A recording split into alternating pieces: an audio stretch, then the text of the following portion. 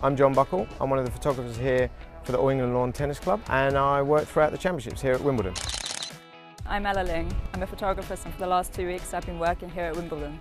I think my favourite shot has been of Dustin Brown winning against Rafa this year. It's an incredible match.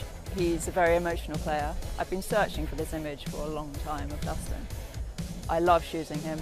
The dreads are incredible, and you can just get some very powerful images.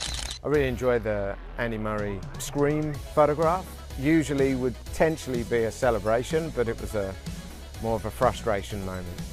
I picked the Novak picture, so I wanted to highlight tennis in an English country garden, and the flowers in the foreground and the ivy in the background are both iconic with, England and Wimbledon.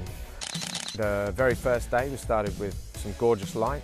João Sousa sprinted for the ball right into the last corner of light and then lunged and thrown his racket. So I was quite lucky there, and you can be prepared and ready, but you need to be lucky as well. Yeah, this image of Gael Monfils was quite amusing to me.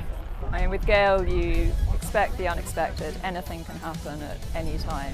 He's flying around the court, he's jumping 10 metres into the air. You've got to be ready for it.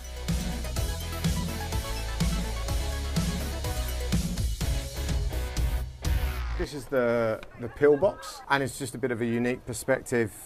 As opposed to being one of hundreds in the pit there, you get a nice view from the corner of the court. You're waiting on someone lunging towards you, but I think patience is the name of the game. I very much like this image of Roger Federer. I used to find Federer quite boring to shoot. I say boring because he's perfect. He's too perfect almost. You don't see any emotion on his face, there's no strain, effort. It's effortless, he's graceful. So now my aim is to capture that grace, poise, elegance and beauty. And the backhand for me is his most beautiful shot. So in this picture we're looking at a view that would have been taken from one of the robotics cameras that we have on centre. The robotics are kind of unique in the Grand Slam tennis. No one else really has anything similar.